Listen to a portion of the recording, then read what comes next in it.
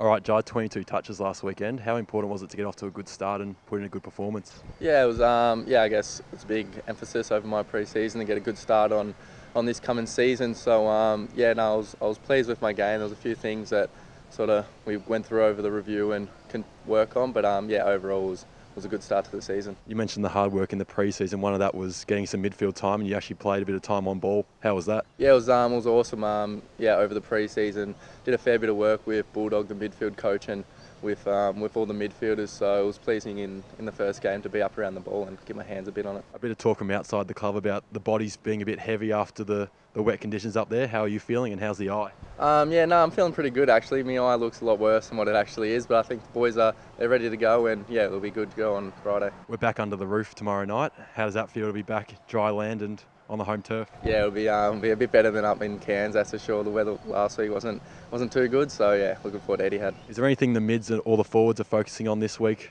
I think just getting our hands on the ball at the stoppages and just looking to use the ball really well. So hopefully the forwards and midfielders have a good game. And obviously the Good Friday clash, something the club takes pretty seriously. How much of an honour is it for the players to be out there on a Friday night game? Yeah, it's a massive game. It's pretty big build up for the club.